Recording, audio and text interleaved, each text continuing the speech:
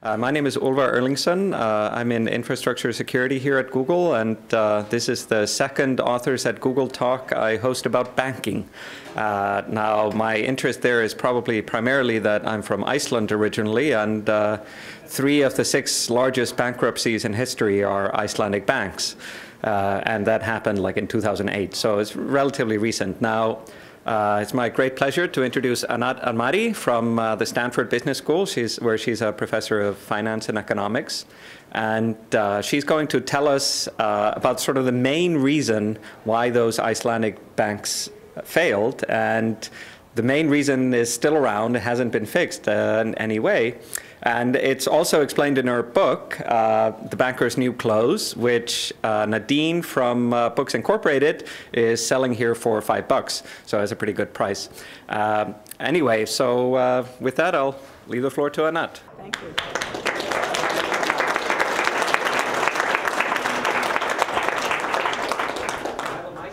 Thank you. Thank you, everybody. I'm thrilled to be here.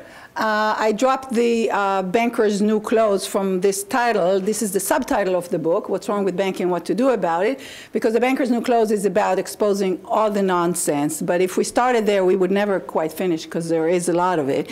And I'll hint at that at some point later on, why we're here, why all this obvious stuff I'm saying is not understood. Because people don't want you to understand it, basically. Or maybe they don't understand it themselves. I can't quite ever tell.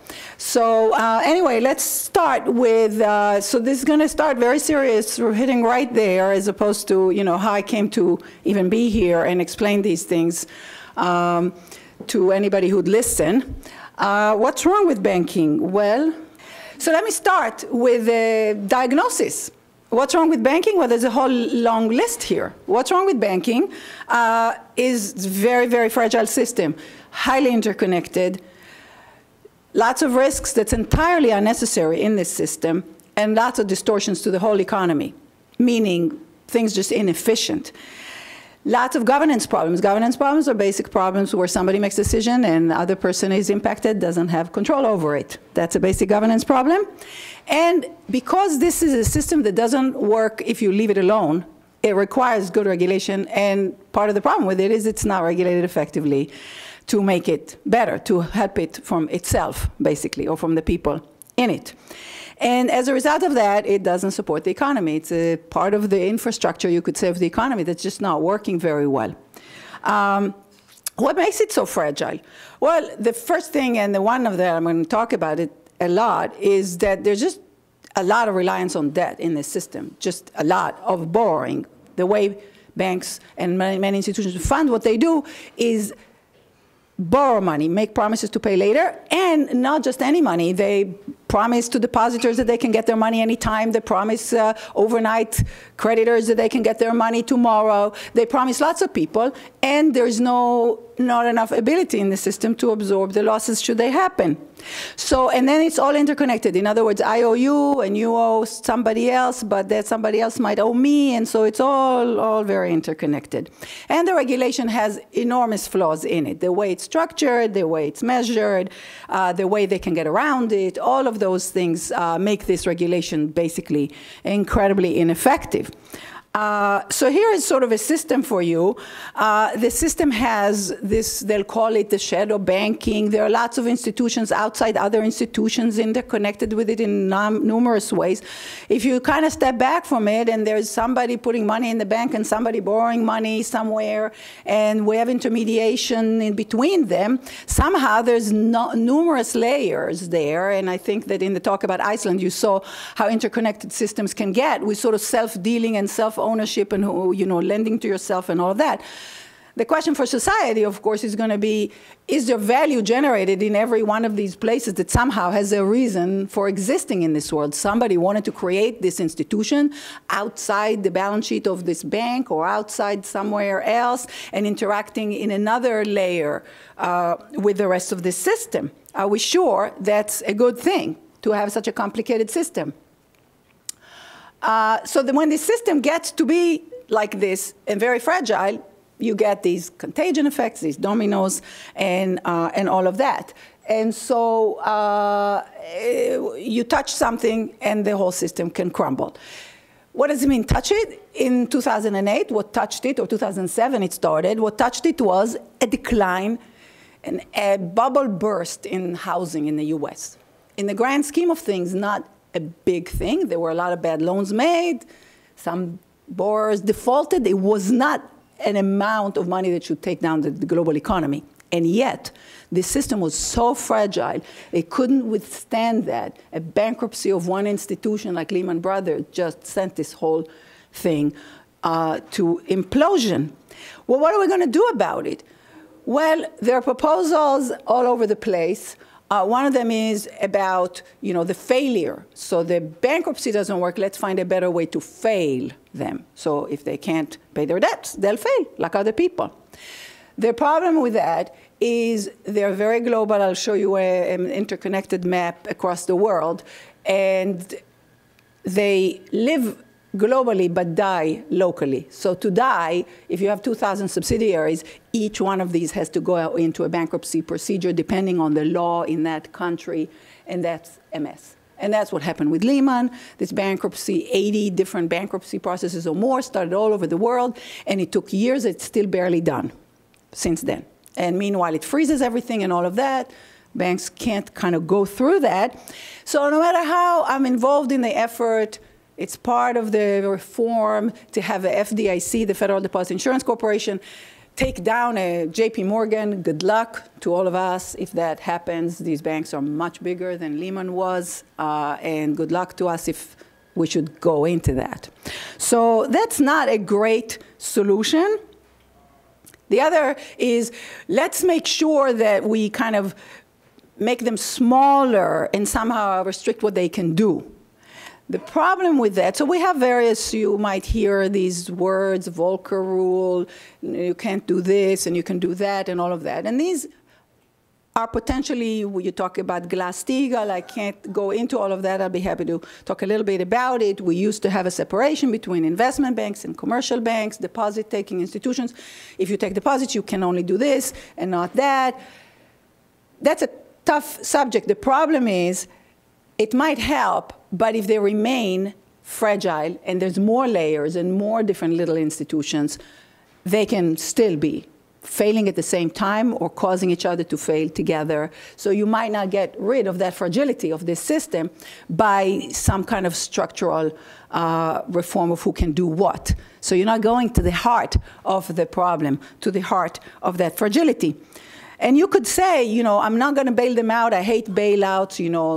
There were a lot of bailouts, meaning creditors got paid when the bank couldn't. AIG, Citi, Bear Stearns, many other banks. Or the government just invested in them so they could pay their debts. Troubled Asset Relief Program, other things. The problem with trying to say, I wrote in the law that I won't bail you out is that if the time comes and it's better to bail them out than not, then you'll have an emergency law. And it's hard for governments to commit to that. They probably even shouldn't commit. They should do what's best. But it's kind of a hostage situation. In other words, you can't quite commit to what you'd like to commit. Here is a network for you, just the width of the line. This is just, I picked up yesterday, so I don't show you same diagram as Iceland, but this is across the globe for sure, 20 countries, and how the flows of monies between them. And these are financial institutions. The thickness of the line is just how much there is. In other words, the system is knotted up together in a big, sort of impossible to end, disentangle knot. So are we stuck with this system? Is it the best we can do? If we want to have a financial system, a global financial system, where we have a global trade and the banks are all over, are we stuck? We're not. I want you to keep in mind two analogies just for understanding what I'm about to say. One is that banks' behavior displays a form of addiction to certain harmful things, harm to others in this case, or even to the banks themselves when you look at their entire set of investors, including depositors. But they can't commit not to doing it because it's too tempting to do. And we have inadvertently policies that encourage them to do those polluting things. And then they do. We have to push back so they don't. Analogy number 2 is a speeding truck. You could think of what I'm about to describe to you, for example, the way excessive amount of borrowing by banks as a way of speeding. It kind of gets you there fast if you're lucky, but you're also taking a lot of risk of blowing up. In this particular case, if you embellish this narrative or this analogy, the trucks have subsidized insurance and their drivers get out before the implosion. They're okay. But the collateral damage is made, but they will say, let me get back in the truck and drive again. That's my natural speed. That's the kind of banker's new clothes. The question will ask about an ounce of prevention. Can we put a speed limit? Can we just stop that speed? So what am I talking about? I'm talking about putting more equity in place instead of their funding themselves with a lot of debt. So the big concept, it's an accounting concept, so it's very scary sometimes, but it's a very simple concept, is a concept of a balance sheet. A balance sheet has 2 sides. One side is what the investments are, and the other side is how it's funded, basically. There's borrowed money, debt, liabilities, and there is the rest, which is the down payment on a house, shareholder equity, owner's money, equity. Well, magically, if you fund your investments with more equity, you're more resilient to downside. Homeowners saw that. Companies see this all the time. So should there be the Pac-Man that comes and eats some of your profits, look at the bank that people are wondering if it's still going to be able to pay its debt. Is it solvent or not?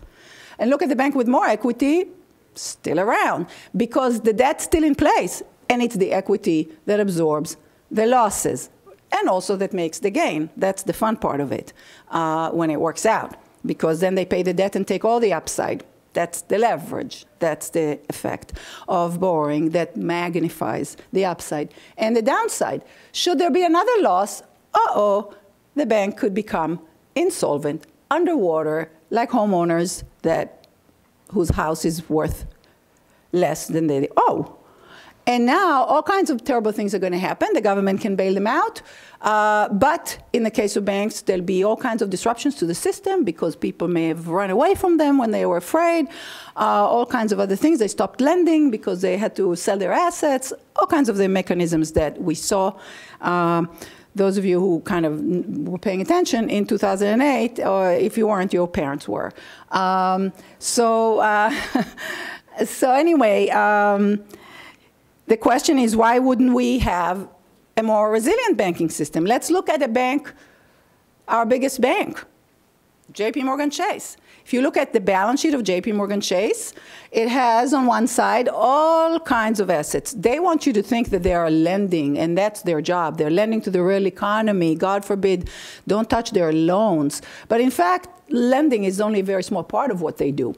Say JP Morgan Chase defines in their assets the IOUs of all their borrowers, their loans, is part of their assets, $700 billion. The bank then has all kinds of assets, derivatives in London, all kinds of other things, physical commodities, you name it these days. You will be amazed what they have, lots and lots of things. And a little bit of cash, that's their assets. And how are they funding this? $1.2 trillion of deposits. This is money they owe. They sometimes forget it so easy is our money when we give it to them. We don't give it to them like normal creditors. That's the beginning of what's wrong. They love that funding. Insured, and we just trust that it's okay. Trust that the regulators would protect us or something. And then they borrow in any number of very creative ways. Overnight against all kinds of collaterals. They call them repos. We can go through that. They find ways to promise, to get somebody to give them money in exchange for a promise to pay back. and very little shareholder money, equity. That also funds, okay? They have shareholder equity in an area of under $200 billion by shareholder stock price or whatever market capitalization. They're not very large. They are smaller than Apple. They are smaller than many other companies. But by asset size, they are the largest. And this is through accounting systems that ignore trillions of dollars of derivatives, just net them out. So they have ways to do the accounting in such a way that we won't even see the actual exposures. And I don't have time to go through that, but the book explains what's off their balance sheet that has risk in it, that affects them and everybody around them. So they'll tell you, if you listen to Jamie Dimon, he'll tell you it's a fortress balance sheet. Not the image you should have. Not a fortress. Extremely fragile and extraordinarily systemic.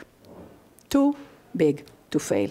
Incredibly messy. Nobody can understand what's going on there. You can't read their financial statements and understand.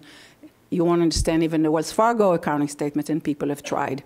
So these are very, very, very complex as corporations.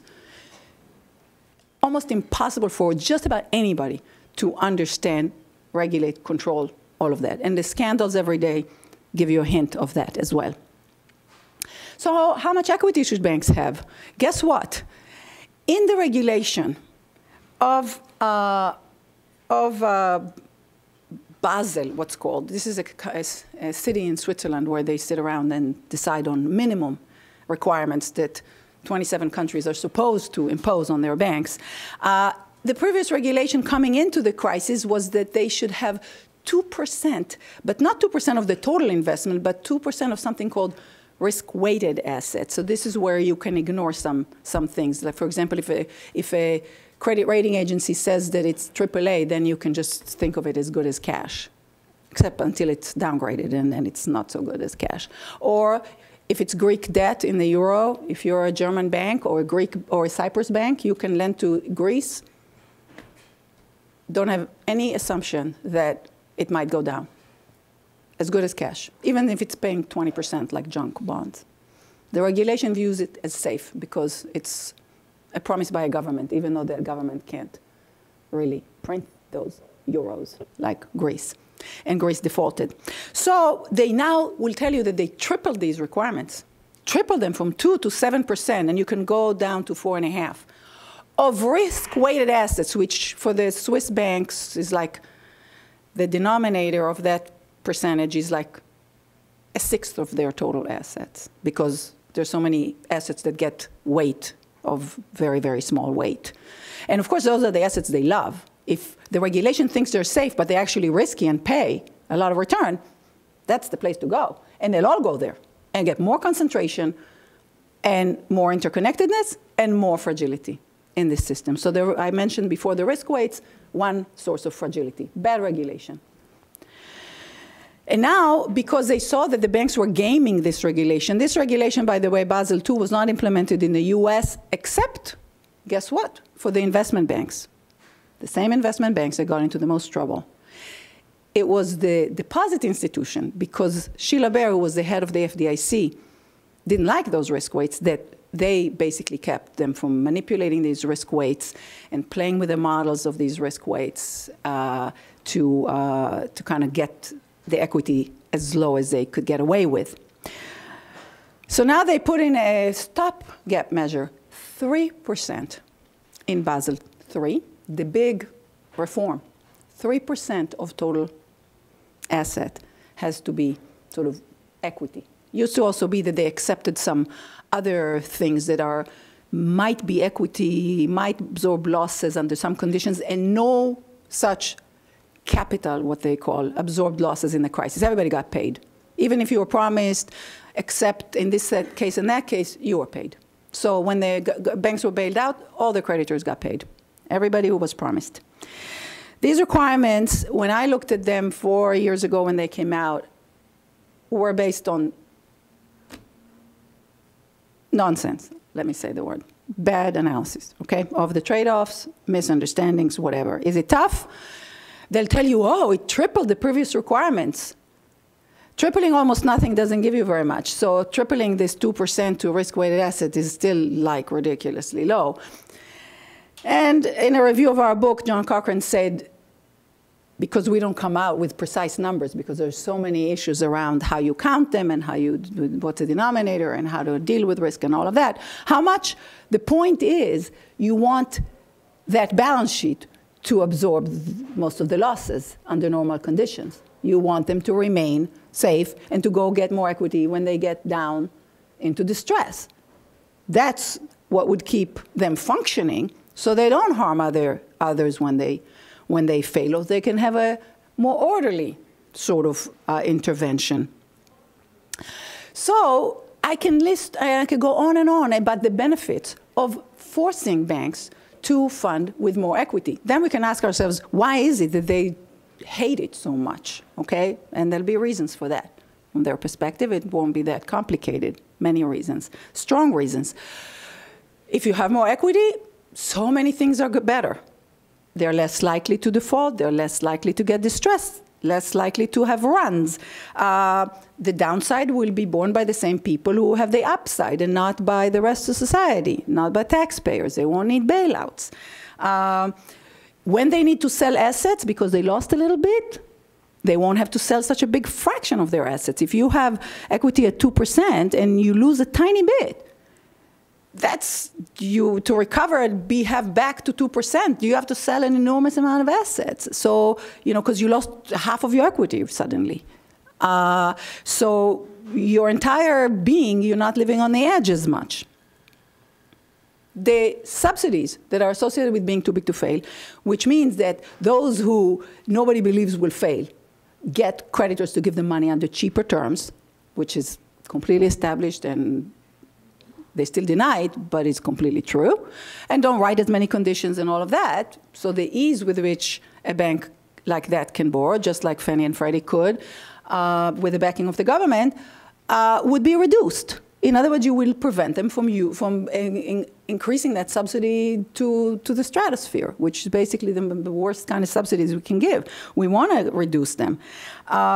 And everything that the banks do is distorted by being so incredibly indebted, because heavily indebted borrowers are just not making good decisions usually. They tend to love risk. They tend to underinvest. Homeowners that don't have a lot of equity in the house don't invest in maintenance. That's why the foreclosures find houses that are wrecked. They won't put in, they won't give a gift to the creditor if they think they might walk away. Similarly, companies that are distressed are going to underinvest. Countries that are over-indebted underinvest because there need to be enough upside to justify the investment. Otherwise, it's a gift to the creditor. And so the dynamics of overhangs is very intense, and risk is good. If you're underwater, you're gambling with other person's money, and it's gambling for resurrection. The downside is just as bad, and the upside, you might be alive. So there's reason to take the company and put it on the roulette if there's nothing to lose. So the borrower is playing with the creditor's money, basically, and only can win from the upside, and otherwise the creditor loses. So the history of banking doesn't have as much indebtedness as banks have today, which is always in the single-digit amount of equity, however you measure it. History of banking, if you go back to 19th century, before they had so much support, so many safety nets, is when there were partnerships, the partners had unlimited liability, they had to cover the losses, and they had 50% of the investment of the bank funded by equity and 50% by deposits. So depositors needed the bank owners to be there, or they wouldn't trust the bank. Then, as banks became corporations with limited liability, meaning the owners of the upside or of a share can walk away, they grew, and they, as you put in, central banks that give them supports against collateral, and you put deposit insurance in place so depositors didn't worry about anything anymore. The more safety nets you put in place, the more they loved and were able to rely on borrowed money to fund their investment, and the more they resisted putting their own money at risk. Why is that? It was related to that safety net and to an effect that is called like a leverage ratchet. It's a sort of addiction to borrowing that is always there. A borrower always becomes a bit addicted to borrowing, will take another loan as long as the creditor doesn't scream, as long as it doesn't violate the contract that they have. By industry, I'll just summarize this figure for you. You'll find Google and Apple and all these high-tech companies at the place where they just don't use any debt. This is debt to total, is basically, depends on the industry, and we won't go into that. I teach corporate finance, and we talk about why you might borrow more or less, but we have theories about that. And no industry and no borrowers in the economy without any regulation has as little equity on a regular basis. No healthy industry lives like that. And there's plenty of equity to go around. Most companies use their retained earnings as the first source of funding, and retained earnings are attributable to equity. It's onboard money. So if you're Warren Buffett, you never pay out. You just keep investing. If they want a dividend, they can sell some shares. If you have good investments to do, you don't need to pay out. Here are the facts. Banks will tell you they're so special. They make long-term risky investments. They're not special in that. Every company makes illiquid long-term investments, very risky, often riskier than making a loan. Making a loan is not that risky. You diversify a little bit over the credit risk. You know, there is some risk, but you know, it's not more than other industries or companies take. It's just the way it's funded that makes it so dangerous. On average, by market value, companies have 70% equity, at least ones that have access to markets, for sure, and most healthy corporations and non-banks, without any regulation, just don't borrow that much. If they did, they'll start having covenants, they'll start having all kinds of things, even though they'll get a tax advantage from borrowing. Everybody does, corporations.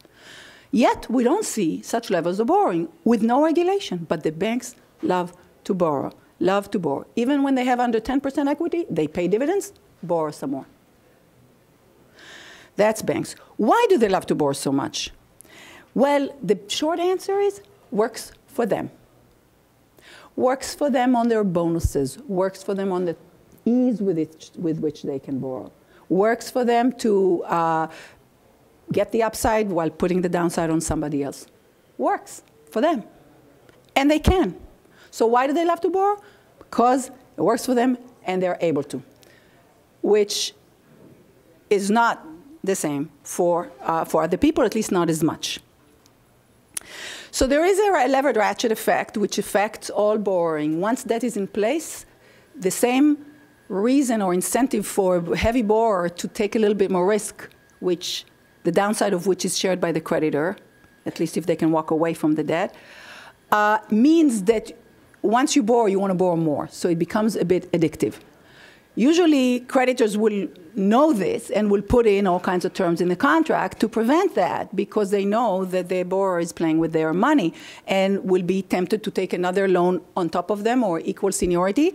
But even if they take a second mortgage, they're more likely to default, which harms the first lender. So the creditors always have to worry. But banks are able to get people to lend to them, for example, depositors. Depositors come in, don't worry about anything. We put money in the bank goes and plays, takes the upside, and then. Compensation in banking often depends on something called return on equity. It's a whole culture thing, and they'll always say that this is their job to produce returns. Well, basic corporate finance says just taking risk by itself, anybody can do. Why would I pay you the big bucks just to do that? Anybody can take risk and get appropriate return in these markets. So the notion that your job is to produce returns, well, do you produce more returns than is reasonable for the risk you take? That's the question. So producing returns is not even an objective, let alone makes any sense as an objective if you don't adjust for risk. The more leverage, the more risk for the equity, because it's leveraged. So all this kind of focus on taking risk, basically being paid to gamble, gives bankers an incentive to say, I got to borrow this much. If you don't let me, terrible things will happen. That kind of thing. So the scale is tipped for the bankers in favor of borrowing. put the deposits in place that we all need for payment system, but now the extra dollar that they fund, where would they want to take it? From debt. Never from retained earnings or equity, or not very much. But all these reasons why they like to basically mean that it's cheaper for them on account of somebody else bearing the cost. They save, but somebody else is paying. It's a whole, there's nothing about it that comes out of nowhere. There's no magic to it. For society, what would be much better is if they fund with much more equity. So here's another visual for you. The bank can fund loans. Suppose we wanted the loans that they fund. So you could imagine a company producing just about anything, and they need to get the money. Well, they can get the money from debt or from equity. Now, the more debt that they use, the more they pollute the rest of the economy. So think of an excessive indebtedness as a pollutant for the system, because it introduces all these fragilities. If you can pay, that it cascades through and all of that. Now, what do? We have policies in place that subsidize and encourage and enable more and make the debt more attractive to the banks.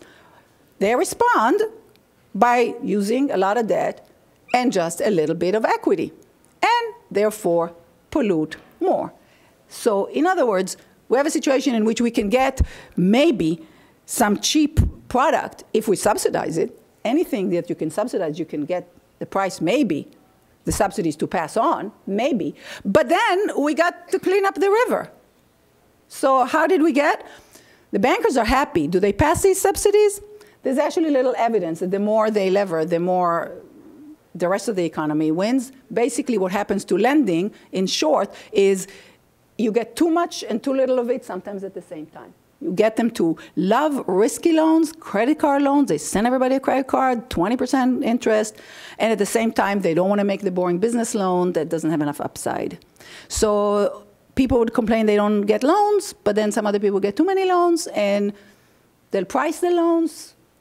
Making loans is an investment anybody can make. We don't know if they actually pass it on. What we do know is, if you look at it carefully, and of course they'll have their own industry-sponsored studies that deny this, there is no evidence that there is economies of scale in banking beyond $100 billion.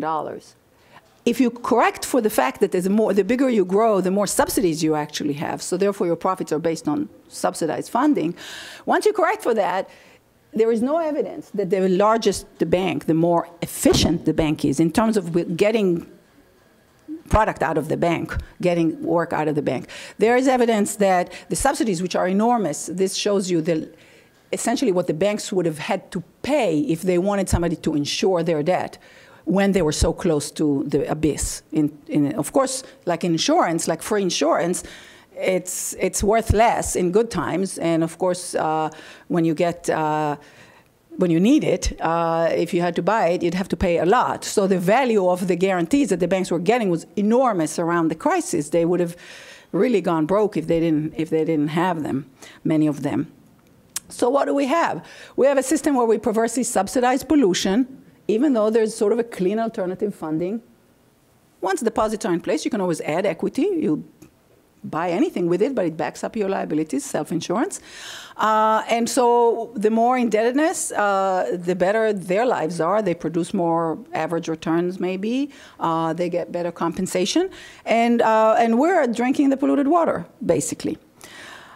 So there's a large cost to society for these implicit guarantees. The thing about implicit guarantees is you don't see them all the time. You think it's free to just say, oh, I'll guarantee your debt. In the book, we have a chapter in which our homeowner borrower, Kate, has an Aunt Claire. This is like, and Aunt Claire says, you buy a house, I'll guarantee your mortgage. She gets a great loan from the bank. The bank doesn't care if she puts a down payment because Aunt Claire is rich.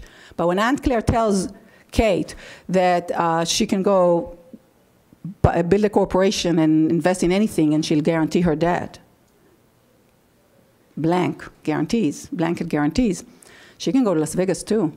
She takes the upside. If it doesn't work out, I mean, she pays dividends to herself on the upside. On the downside, she just borrows more until she runs her aunt, of course. And we've seen countries being being harmed by this. Iceland being one of them, Ireland, another one, Cyprus, another one. That's how bad it can get. For the others, it's still incredibly costly. So the big picture, we want to shuffle the claims. All investments can be done. If banks figuratively have more equity, I don't even care that they grow, as long as it's with equity.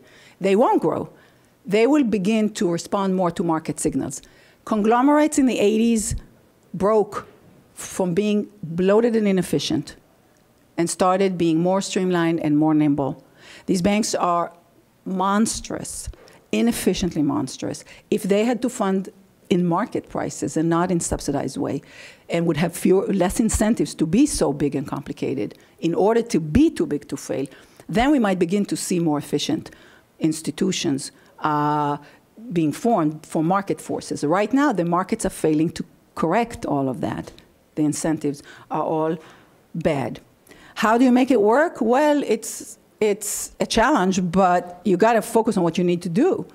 First of all, they have to increase their equity, and they have earnings. Just the other week, the Fed, again, allowed them to pay out because the standards are so low. Even in the US, when it's 5% instead of 3%, it's still ridiculous. And it's by counting numbers and all kinds of weights and models that you shouldn't trust and all kinds of things. I'll talk about stress test in a second. They tell you that everything's okay. If they're viable banks, they can raise equity. Anybody can at appropriate prices. They just don't want to. They just don't want to. They have to be told, you know what, too bad. The only reason you can even live like that is because people believe you can't fail. That's why people give you money. Go to equity investors and see what they'll give you. If you can't, if you tell me you can't at all, have anybody give you $1 or €1 for your shares, I got to worry about yours. So I got to worry you might be a zombie bank. And Citi could be one of those. Citi was brought back to life multiple times from over the last however many years. There's an institution that's truly problematic for you, and some claim it and Bank of America, the ones that made the stupidest acquisitions and lost a lot of money, became insolvent and are only alive today because of all the support. So Basel has lots of flaws. This regulation is not a good regulation. They learned a few lessons, but not enough. And there is a lot of bad policies around banking. They always kick the can down the road, especially in Europe right now. They'll say, oh, you know, we can't let any bank fail. We're just going to wait. We're going to support them this way and support them that way and hope they make a loan. But it's the weakness of the banks that's actually harming the economy. And it's delaying the recognition of losses that already happen. It's having too big a bloated system that is filled with unhealthy banks. That's really what's harming. When they say, if you make me safe, lending will suffer, they forget that lending suffered when they were unhealthy. That's when lending really suffers. So all the narratives are flawed. The confusions in this space are mind-boggling. If you were to start reading about what's going on, about the things I'm talking about, you wouldn't even know that this is under discussion because the word is not equity. They use the word capital. And then they attach to it the word hold capital or set aside. And then, so they'll say the banks have to hold 3% equity. Well, companies don't hold their equity. Other investors give them money and they use it. They hold assets. They invest in things. The whole set aside makes it sound as if the debate is about some kind of rainy day fund, money that you put in a reserve. That's not what we're talking about. That 3 and 5% is just kind of equity funding that's plentiful for corporations out there and that most corporations use, and no problem in the Silicon Valley. Nobody borrows so much. And so they confuse the debate with incredible nonsense. You know, every dollar of capital is a dollar not put in the economy, set in a vault somewhere. That's not down payment. It's in the house. That's not equity. It's in the assets. That's just nonsense. But people don't understand the word capital, and so they think it's on the other side of the balance sheet, on the cash reserves. So that's the beginning. We're not even on the right side of the balance sheet in the debate, and then other nonsense start. So in a document that sort of, if people don't have time to read the book, we give a list of 23 nonsense claims that are made in this space. There are many, many of them. So you start implying false trade-off people. And here's a classic lobbyist claim. More equity might increase the stability of banks, might, admits Mr. Ackerman, the CEO of Deutsche Bank for a while, the Jamie Dimon of Germany for a while. At the same time, it would restrict their ability to make loans. He says that. That's just false. To the rest of the economy, it reduces growth and has negative impact for all. This, he says, after a crisis in which growth suffered the most since the Great Depression. And not because they had too much equity, but because they had too little. The corrected statement, the edited statement, is if you have a well-designed capital regulation that requires much more equity, it will increase the stability of banks, and it would enhance their ability to provide credit, to lend appropriately, not too much, not too little, make good loans, not any loans. We have lots of bad buildings in China and Spain and Ireland, too much lending. May reduce the growth of subsidized bank, maybe, but maybe it'll be a better size for banks and for the banking system than what we have today. So just, that's okay. And the effect on everybody, except maybe for bankers, would be good. Then they start with other arguments. Some of these arguments other industries make. Oh, well, you can't regulate me here because I can't compete with the other bank in Germany where they don't regulate them, or with the UK or with China. That's like saying, let me pollute the river because the other company is polluting their river. Or your kid might say, let me drink and drive because the other kid is allowed to drink and drive. I mean, we don't allow, we don't volunteer to be harmed, so our banks can win against some other reckless banks somewhere else. The successful banks in Ireland and Iceland did not help their people. Then they'll say, oh, but if you regulate us, then the banks will go to the shadow banking system. Oh, into the shadows. That's like saying, don't rule out, don't forbid robbery, because my policeman is only in the lighted streets, but the robbers, alas, go to the dark alleys. Do we accept that, or do we give the policeman a flashlight to go and arrest the robber in the dark alley? The shadow banking system is filled with bright sunshine institutions, money market funds, hedge funds. If we want to look there and see what the bank guaranteed to some special purpose vehicle that came back to haunt later on, it's quite visible. It's not in any kind of big shadow. You have to enforce a regulation, just like you have to enforce tax code. If you say, oh, there'll be a tax escape, then we cancel taxes. I mean, it's basically an approach that said, I have a shadow banking system because I failed to regulate. Therefore, I shouldn't regulate because I'm so bad at it. Okay, we can suffer the consequences of not regulating this industry, and good luck to all of us. But if we're going to do it, we might as well do it. So here are the flawed narratives. They're going to tell you that stuff just happens. It was unforeseen. It was a 100-year flood. That's what they wanted to believe. When Ben Bernanke talks about it, or other policymakers, you'll always hear about how they're helping the economy recover and how they pulled out all the stops to help us when we needed it, just as if there was an earthquake. So that's what they want to start. What they don't want you to think about is how they failed to protect us before that, and how they failed to regulate this industry before that. And so that part is a little less convenient for them, and certainly for the banks. So if you drive at 90 miles an hour and then you can tell me that you know, it was just the fog somehow and that's what speed you have to drive, then, well, you know, we got to deal with that. We got to suffer that. But that's a narrative of a natural disaster, or the narrative that there was no problem of solvency, of sort of too little equity. It was just a plumbing problem. It was just some kind of a liquidity problem. I have the money, but I just didn't go to the ATM. That's a liquidity problem, you know. So they were all really strong, but there was just some kind of a plumbing problem. They call it a liquidity problem, okay? That's, again, a way to mask their weakness, the structural weakness, is to say, oh, the plumbing broke, instead of saying, you know, my building was really shoddy, and that's why, you know, the earthquake, it couldn't withstand any little tremor.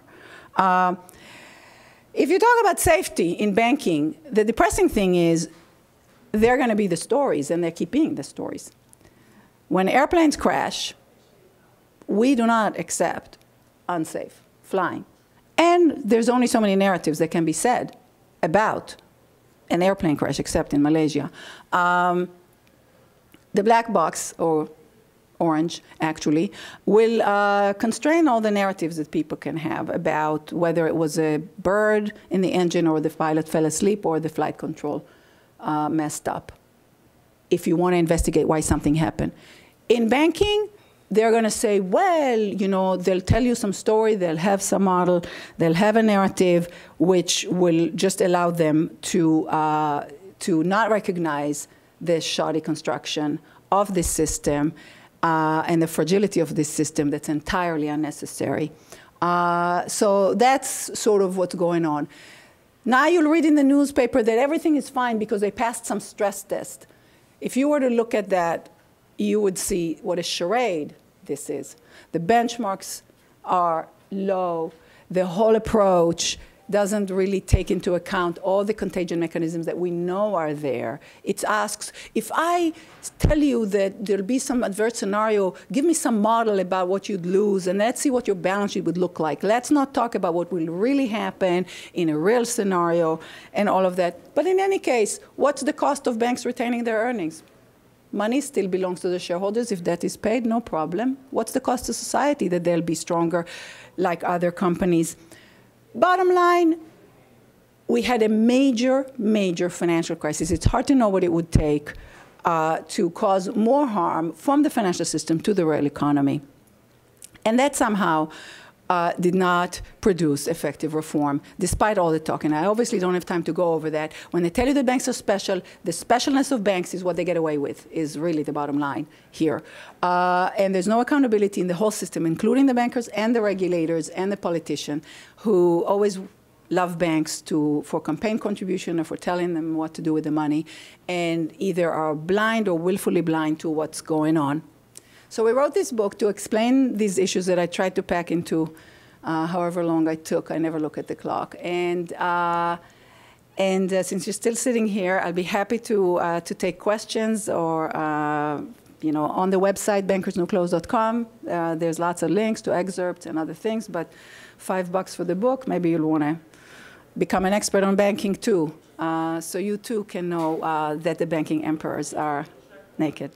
Thank you.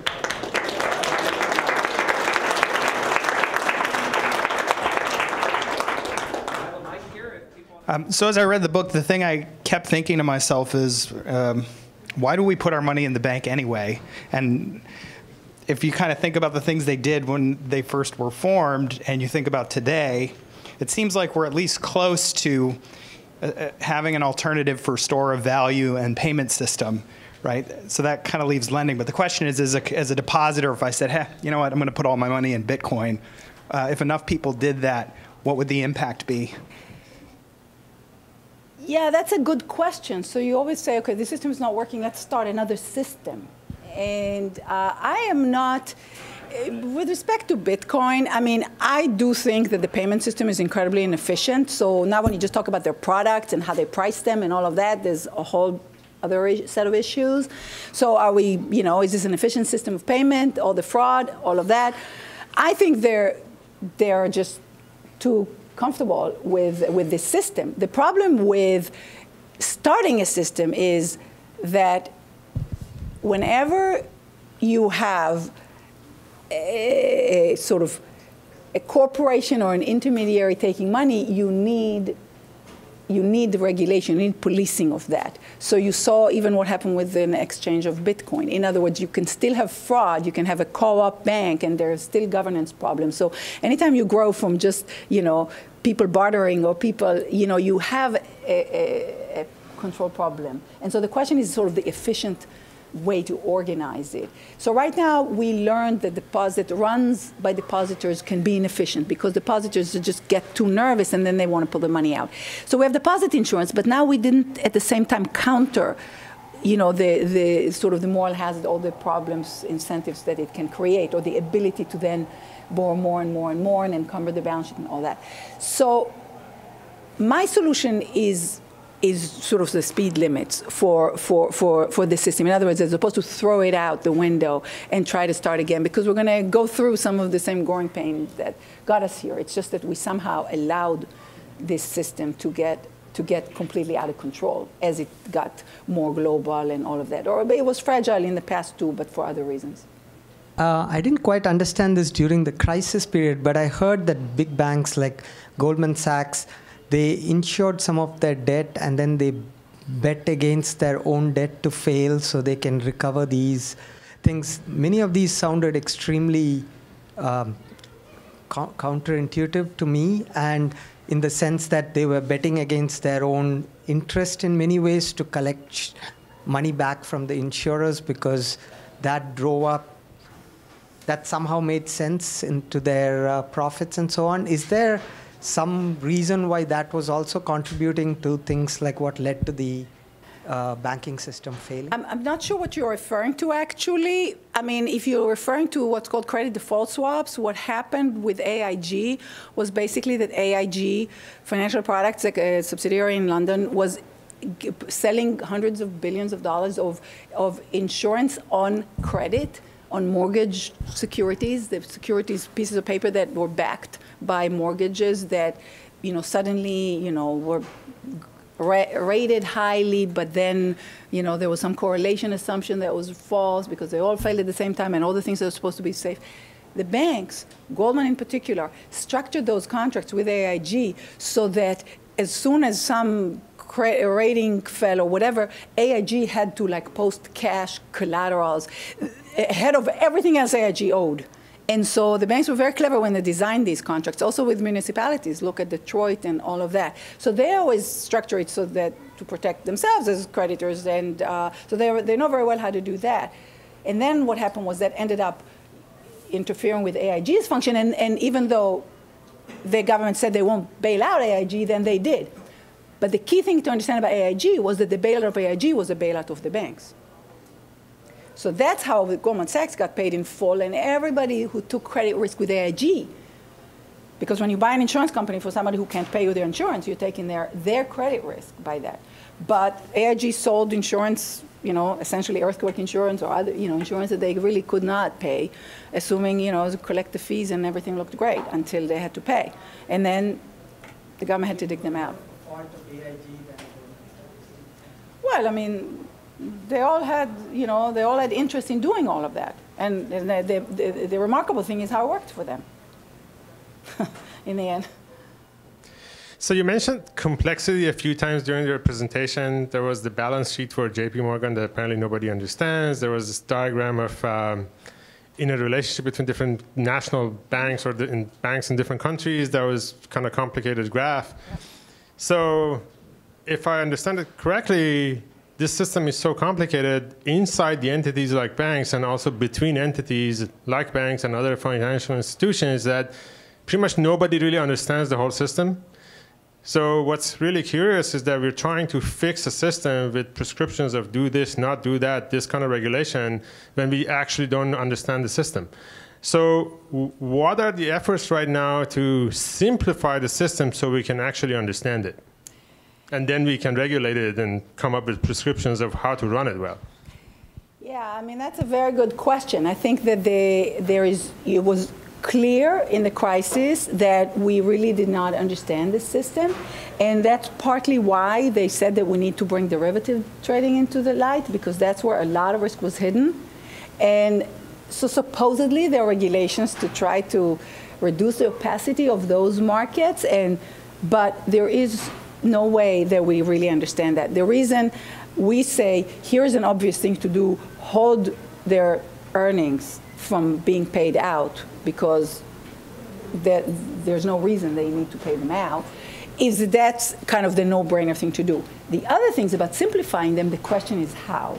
So they're sort of shining a light on the complexity of this system, seeing it a little bit better, which, some attempts are being made. When I'm involved in the FDIC Systemic Resolution Advisory Committees, these are the people who are supposed to take a Lehman Brothers or a JP Morgan, in theory, into sort of a failure mode.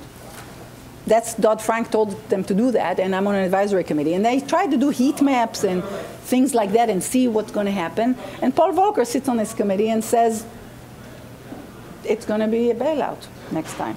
You know, they're going to all fail at the same time. You can't handle it.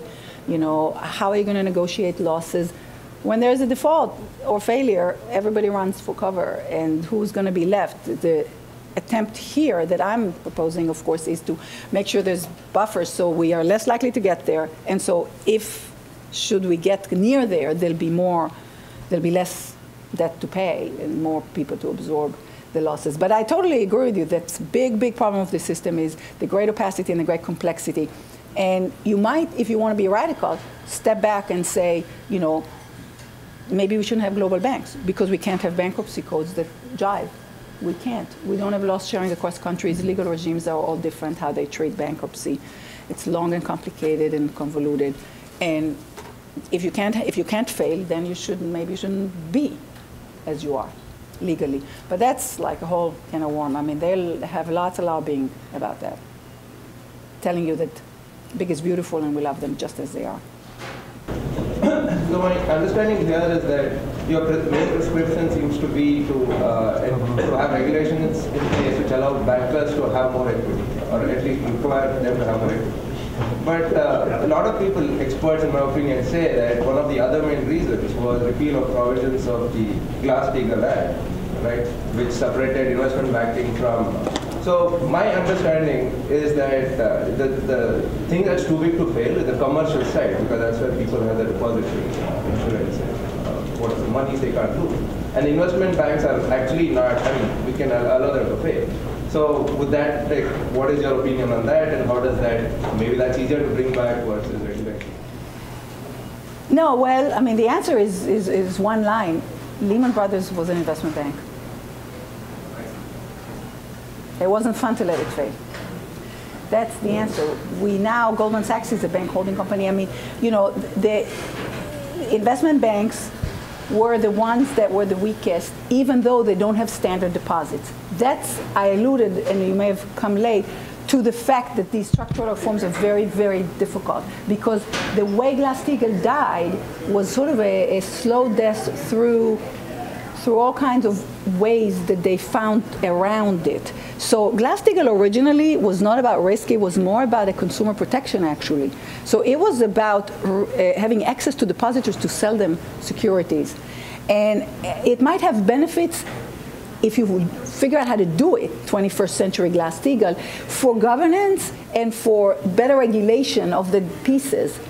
But it's still the case that if you were to do this, which might be beneficial, you still have to worry about the leverage of the investment banks. So in other words, it could be a good thing, but it's not the only solution, that's for sure. Because systemic can be a hedge fund like LTCM, can be an investment bank, can be an insurance company. In other words, who you're going to end up bailing out doesn't come under easy definition. So to flip it around, you're saying that what you're proposing is a sufficient condition, but it's necessary no matter what else you do. Got it. Okay. So you're not saying it's sufficient, but it will work better with something like the governance problem of the banks. In other words, it's still a problem in terms of the banker and the recklessness, the fines they're paying, all of those things. So I didn't even go there to LIBOR or to other things, but. Okay, about the executive compensations, I'm always puzzled by two things, or my two understandings. One thing is, I think it's not fair that they get like tens of millions, in the CEO level, right? Another thing, it's my understanding that this is a free market. The company have the free will to select to determine the compensations. Are these two things contradicting, or maybe both can be right? Maybe a third, invisible variables somewhere that I don't see. How do you think about it? That's a really good question. I come to banking from, I was not a banking expert. I was studying corporate governance and contracting, and in particular, I was interested in how corporations govern in terms of their equity. The problem in banking is that much of the money, so there is sort of how do corporations govern? And so you have, every corporation has this issue. There's compensation committee, there's CEO compensation. People talk about that. Who determines that? You know, say on pay, all of those things. For banks, what makes it very tricky is that you got a lot of claim holders whose money is invested. In other words, you know, corporations, managers always invest other people's money. The question is, what do these people have in return? A debt contract or an equity claim or what? Because banks have so much debt, their shareholders become a little bit conflicted with their creditors, or the shareholders benefit from government subsidies because they get to borrow cheaply. So what ends up happening is that at least the shareholders who count, or you know, their friends, the institutional investors, they don't bother to really speak up, are kind of benefiting from this. And at the end of the day, it works for them at the ground level. In other words, the bottom line is, if they all do similar things, and if it doesn't work, you know, as they say, I be gone, you be gone. I mean, they come back to the industry. They, you know, everybody who borrowed too much, who took too much risk in this economy suffered, except for the bankers who took the risks and those who are supposed to keep us safe, basically. So somehow at the accountability at the ground level is not really working. And if you work up the governance chain, you really see the conflicted incentives everywhere on every level, including even auditors, which was sort of the Enron problem. So it's kind of a depressing note about, you know, how governance, you know, works and doesn't. But especially for banks, it works very poorly. Thanks. Thank you. Thanks.